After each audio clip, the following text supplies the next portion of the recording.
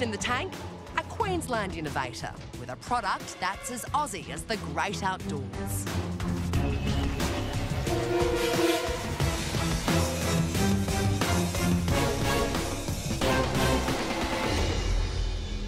Hi Sharks, my name's Tracy Bykoff. I'm here representing Far North Queensland and my award-winning product, the Original Rescue Swag. Assisting me today is my mum Karen and my twin sister Michelle. I'm seeking $220,000 for 20% equity in my company. Let me set the scene for you. Imagine you're out horse riding with friends, you're having a lovely time, when suddenly disaster strikes. Your friend is thrown to the ground, her horse galloping off into the distance. You can see she's got immense pain in her arm. What do? You're an energy company employee. You're out on your four-wheeler checking a remote station when suddenly a brown snake launches from the long grass and strikes at your leg. You know you need compression and you need it now, but the first aid kit's back in the car on the highway. What do? I have the perfect solution for both these situations, the award-winning Original Rescue Swag. It is a comprehensive first aid kit that also doubles as a sling, a splint, a compression device and a water carrier. This kit is the ultimate in portability. Using the Fit and Forget lockdown system, you can attach it to any mode of transport without it bouncing or bumping around. By proportion and design, this kit is perfect to stow in boats and vehicles. Need to call for help? Carry your mobile phone in the easy access external pocket, or we can also fit you out with a personal locating beacon, which is hooked up to rescue satellite networks. Sharks, I need $220,000 to boost this product to fly like a red balloon. We have a talented team, an entrepreneurial spirit, and the building blocks of success. Show you've got swag, Sharks. Take a bite of this. That deserved a clap. That was very good. Well done. Great pitch, Tracy. Thank you. Whereabouts are you guys from? From Ariba. Oh, up near Lake Tinaroo. Yes, correct. Yeah, nice. All right. Queenslanders, good to hear. Yeah. So, talk about your sales to date. So, we started this in 2012, won an Innovation Award. In 2013, I put 6 months of my full-time effort into this, and we sold $12,000 worth in 2013. 2014, we've actually sold $30,000 worth. So what is the average price per swag? At the moment, we're selling these online for $220. And what is it costing you to put them together and make them? At the moment, they cost us $100 to produce, and then I need to pack them as well. However, I do now have a manufacturing solution that will halve those costs. What's the stuff that goes inside? What does that cost? The stuff inside is $47.30. How much do you think you can get the other stuff down by? I think I could get it down to at least 30. And you could change what you put inside Correct. by That's country what I'm referring too. to, yeah. Because, for example, United States market or a Exactly. European market might want different things inside it. Exactly. Tracy, what did you do before you got into this business of rescuing us all? Well, I've worked in a few different jobs as a teacher and a prison officer. This really came about because I'm a horse rider and I didn't have a first aid kit that I could carry. It actually sits behind the saddle. It doesn't bounce around or bump on the horse, which, you know, every other solution is something that flaps around. Yeah. And it's really annoying. So I know that there is a need for this.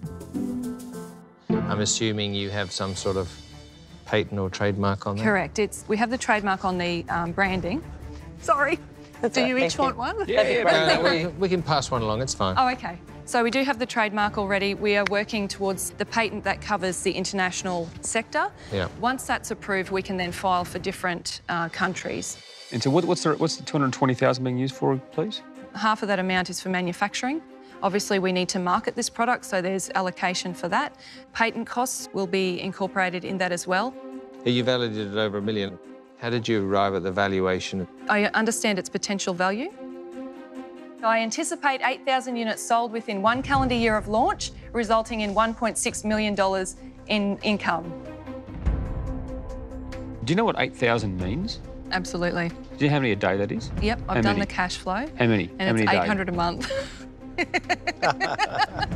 So that's 30 a day. I fundamentally don't believe you're going to hit that next year.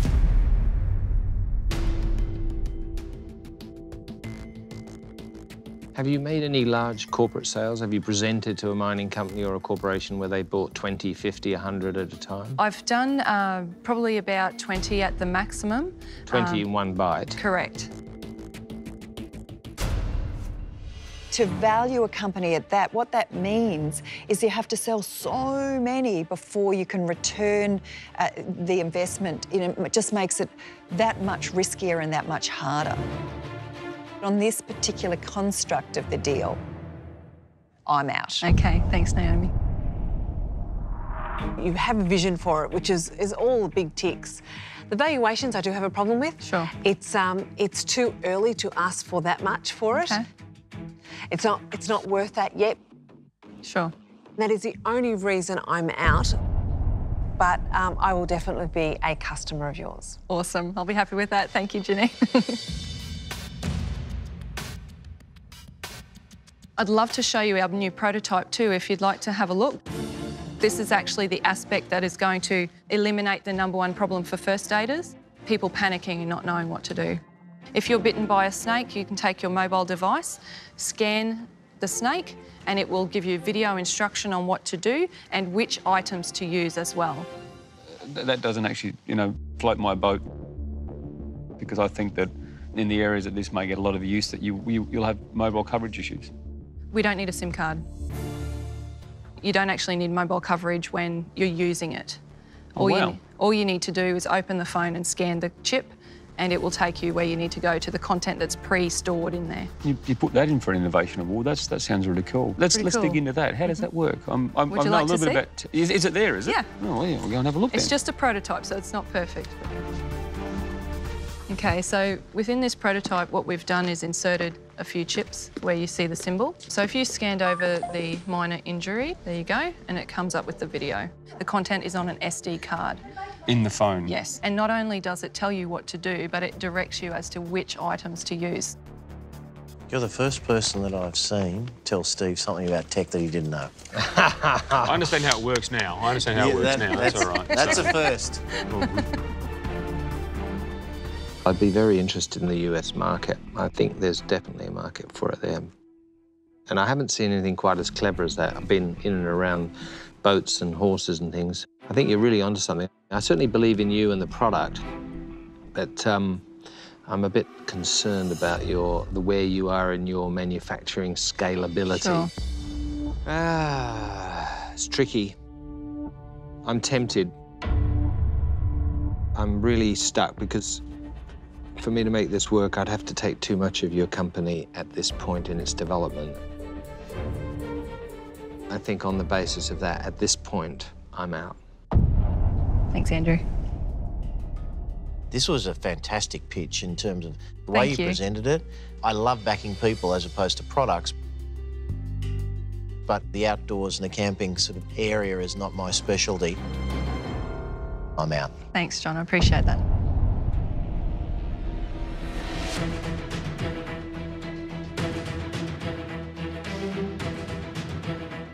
Steve, where are you at? I do business because it's good business. Right. I like doing business with good people. Sure. But that doesn't, it's still got to actually work at the end of the day. To me, it's worth about $250,000 at this point in time, which is not an offer you'd like.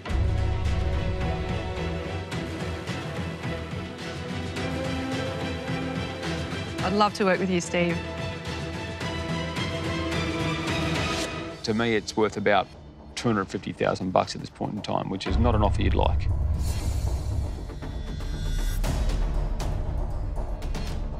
I'd love to work with you, Steve.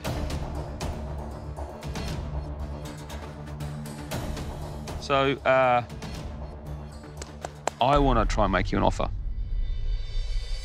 I reckon I could think better if I was sitting on a quad bike. Oh, go for it. Any excuse. It's a double-seater. With the horse.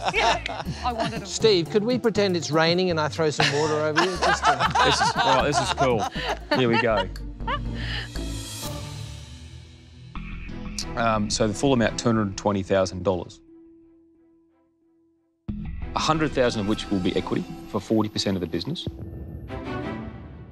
The remaining 120 will be as repayable on a royalty. Mm-hmm. at $10 a unit.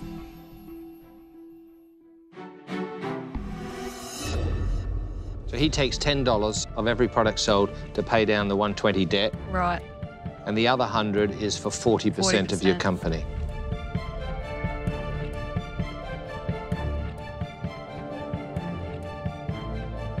Let's do it. Oh, there you go. That was fantastic. Thanks very much. Awesome. Thanks, Mum. Well done. Your leg's not really sore. You can... And Steve, I'll give you a $50,000 option for the US rights. Oh, OK, done. All right. Look forward to getting the business. So No dramas at all. Cheers. Lovely to meet you all. See you. Bye.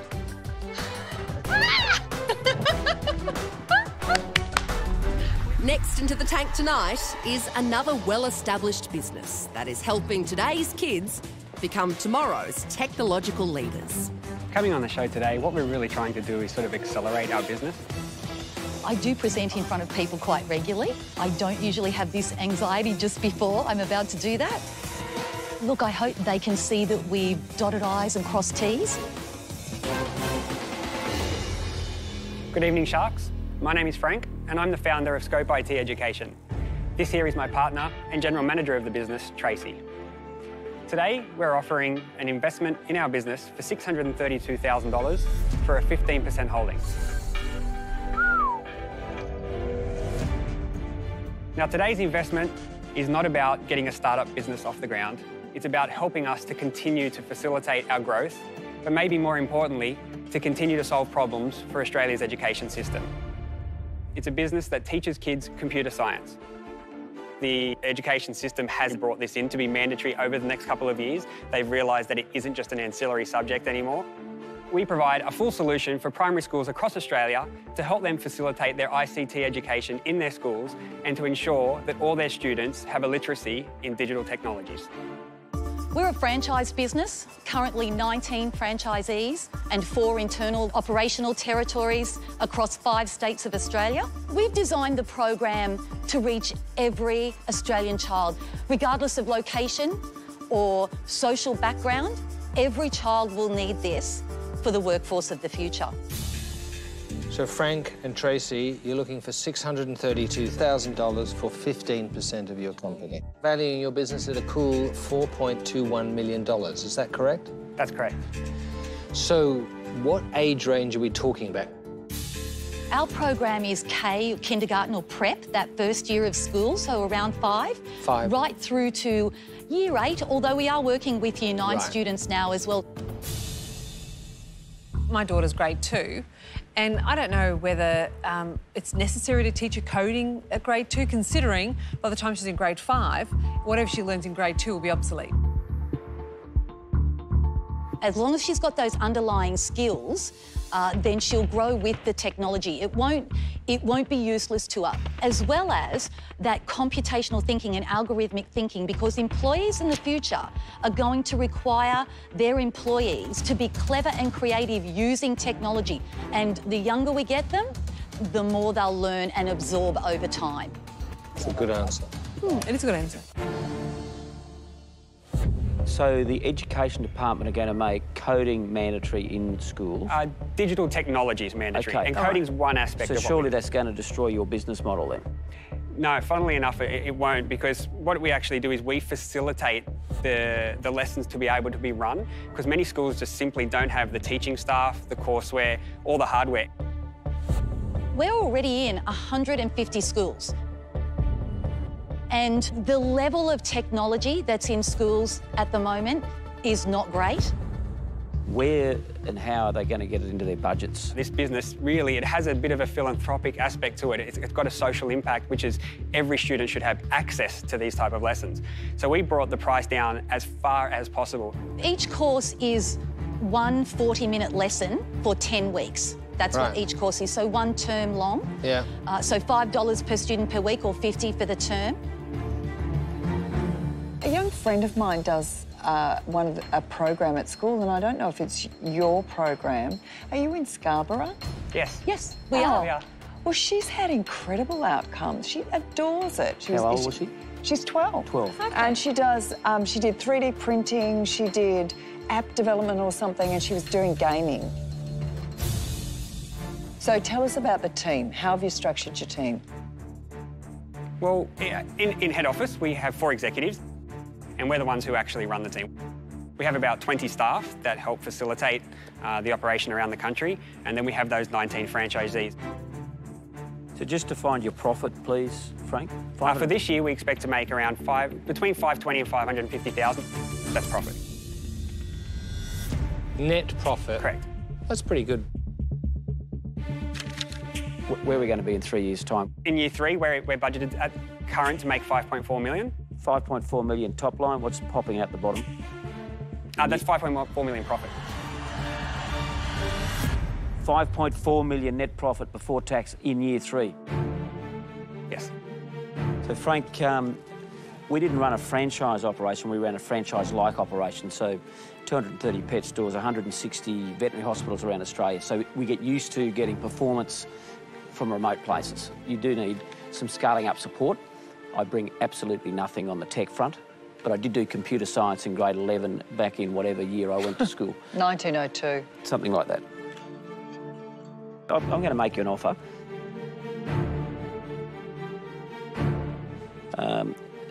$632,000 for 39% of your company. Ow. Yeah. Frank Lucisano and Tracy Richardson have presented an excellent case for a $632,000 investment in Scope IT. Glenn's keen, but his valuation of the business is only just over a third of the original ask. Look, my offer, and throw it out there for you, on the basis of the numbers you've told us today, $632,000 for 39% of your company. Ow. Yeah.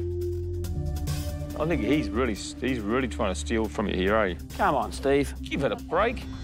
Wait, one second. This is $632,000. Are you flippant with $632,000? Because if he is, you should take him as a partner because he doesn't care about your business. Get on with it. Be a bit decisive. Congratulations on getting 19 franchisees in 2 years. You know, the franchise sector is very, very difficult, so you're obviously doing something right.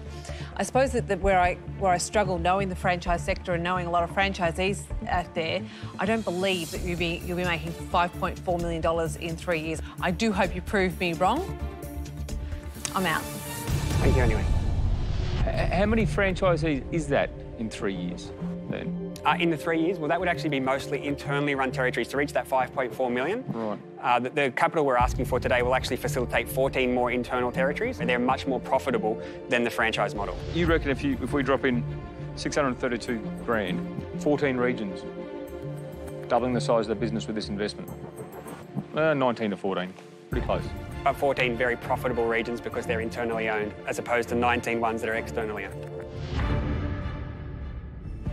Look, I think your space is clearly very appropriate. There's no debate about that. But you're only as good as your content. I think you're going to make money, but I think you've got a window of 5 to 7 years, and then you're going to be disrupted, I think, by different models. So I wish you luck, but I'm out. Thank you. Whenever I look at an investment, I also look at what value am I going to add. I think you're a very accomplished team. I think you're doing a great job. I think it's a very important piece of work you do. Keep going, keep growing. It's not an investment for me. I'm out. Thank you. Thank you. Thank you. So I'll make you an offer. I'll $632,000, obviously. 30%. Okay, 2 offers, one at 39%, one at 30%. If you don't mind me asking you a question then, what do you think, apart from the cash, could you actually bring to us?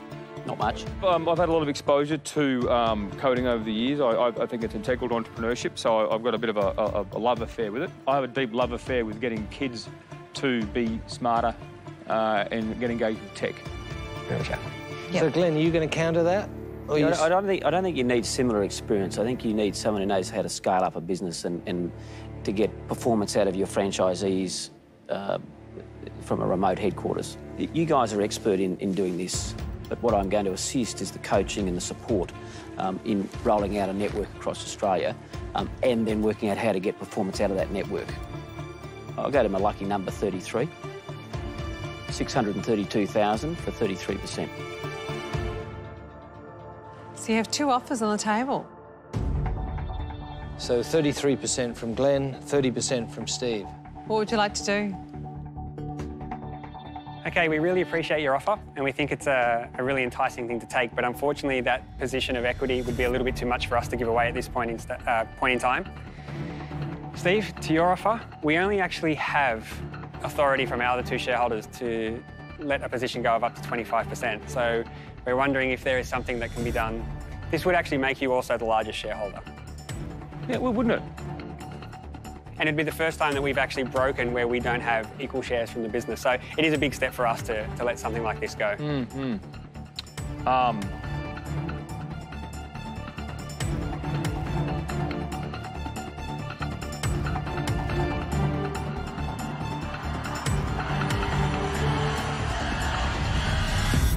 Yep, let's do it. Well done, congratulations. Thank you, thank you. Oh my God, thank you so much. Looking forward to it. Congratulations. Well done. Thank you so much. I can't believe it. Good job. Well done. It was so exciting. Oh my goodness, I can't believe that just happened. Have we seen a general manager that capable walk into this business? Next in the tank, an online innovator hoping for a shark to take a bet on his business.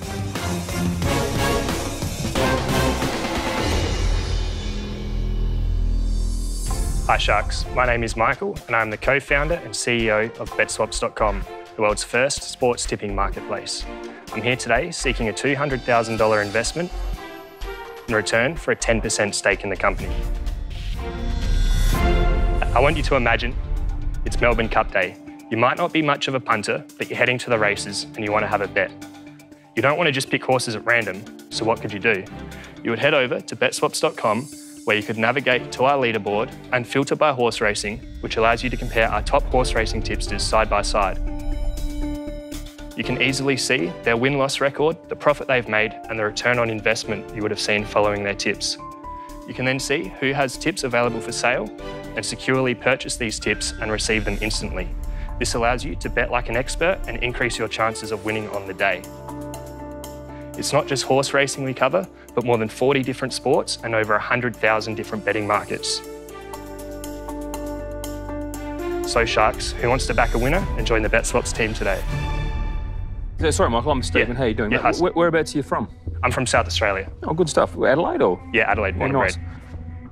I was determined to hate this when I saw the when I saw that up there, because I've got a real issue with the way that we've actually taken on, especially digital gambling in this country. So I don't like it at all.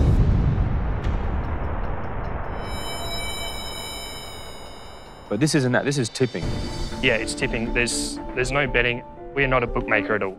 So this is in fact selling tips and then they go off somewhere else and bet? Yes. So you're selling information? Yeah, exactly. Okay, great. Why wouldn't the existing players in the marketplace, which are the online players, why don't they just do this as a side thing? So that's a good point, but the mentality for sports bettors and tippers is kind of an us versus them competition thing. So if a bookmaker started this up, I think there would be that little bit of a thing in the back of the mind. Well, there's a conflict of interest. Yeah, it's a conflict of interest. You're supposedly helping people win, but you're making money when Bookmakers have a terrible reputation with the way they treat their customers. It's really quite adversarial. Michael, how old are you? I'm 24. So you're valuing your new business at $2 million? Yes, that's correct. That's an interesting number. The way I look at it is we've made $100,000 in revenue this year. Oh, okay, so you've actually made 100K free and clear. Is 100K all tip selling, or is there affiliate advertising revenue in there as well? So we actually work very closely with all of Australia's betting companies. A lot of our revenue stream actually comes from advertising through those guys. We advertise their promotions, their bonuses, their markets they offer, their kind of unique quirks that they all offer to try and gain market share. And in return, we made $25,000 last month alone.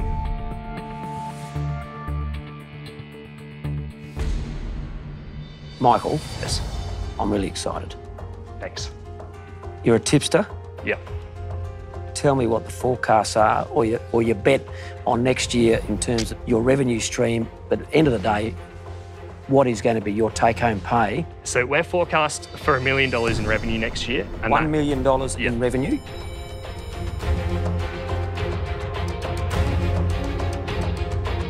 All right, mate. I'm in. 200 grand, 35%. Thank you for that offer. I'd like to say I'm stuck pretty firmly at 10%. Oh, you're going to be losing today then. 35% is just a bit high. Oh, that was a quick no. Hey. You've got to start somewhere, haven't you? Michael, you've got to remember, though, your business, you haven't really made the profit to value the... I know that there's a potential of actually scaling it to incredible heights, but it's potential, it's blue sky, it's not reality. So I'm out. Thank you. Anyone else got anything to add? Yes, I'm giving you 200,000 for 30%. I don't get the valuation at 2 million, but I would bet 200,000 on you at 30% because I think I'd bring a lot of value and save you a lot of money in shortcuts in getting there. I was involved in a website that got to $1.060 billion in 7 years online, but there's a lot of traps on the way. So, slightly better than Steve's offer, but you won't get me at 10%.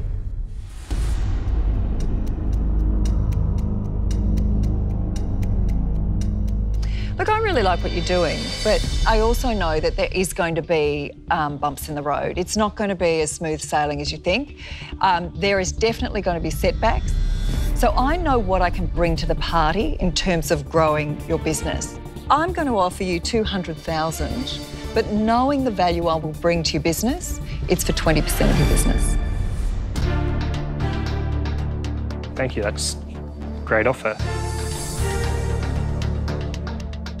So it's pretty simple, Michael. What you have is you're a numbers man, you're a spreadsheet man.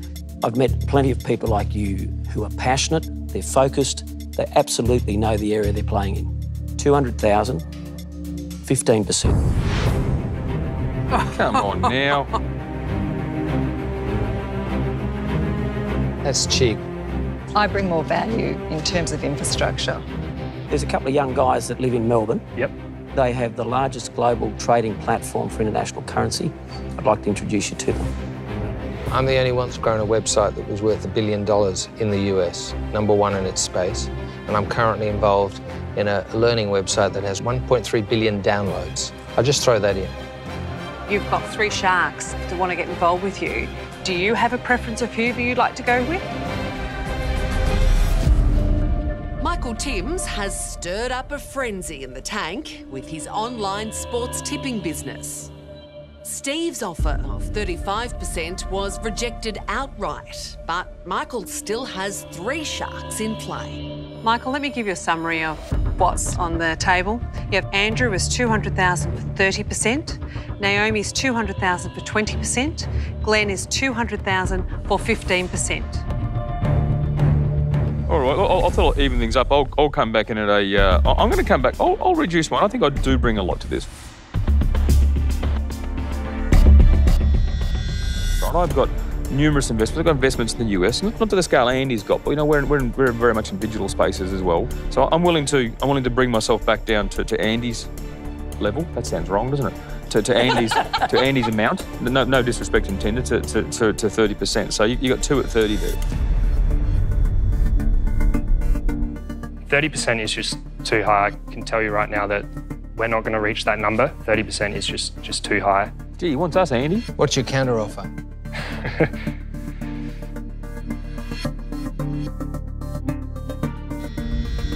Look, I'm going to hold firm close to 10%. That's not much of a negotiation. Michael, it's not dumb money you're getting.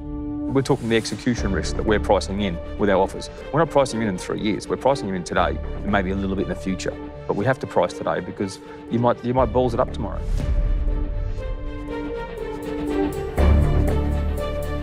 Michael, you need to make a call. All right, I'll take a bit of a punt and just put it out there. Anyone going to come down to 10% and we can do a deal right now and get in early for 200,000. Anybody like to take bets on what I'm going to say next? If you were 5 months down the track and had generated $500,000, but you're just too early. I'd like to say we've only just started looking to raise money now, and since we've put out the word only 2 weeks ago that we're looking for money, we've had so much interest come in. So are you saying you've actually got other investors out there on the hook ready to go? Yes. They're knocking at the door waiting for the house to be built. I'll flick the 15, mate.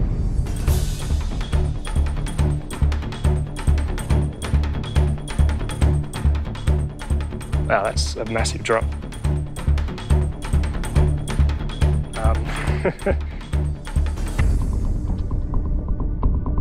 Steve and Glenn, would you be willing to work together?